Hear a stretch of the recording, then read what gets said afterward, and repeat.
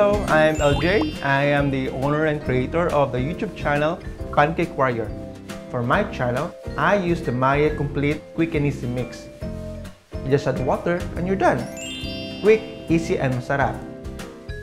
You can also add food coloring to your batter if you want to play with colors.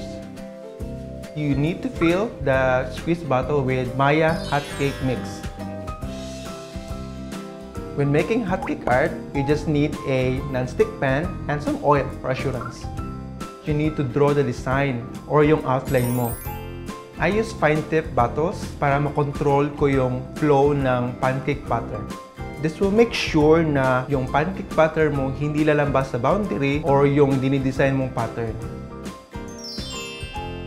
After about 3 minutes or when you stop seeing the bubbles popping, you scoop the pancake with your spatula, then flip it.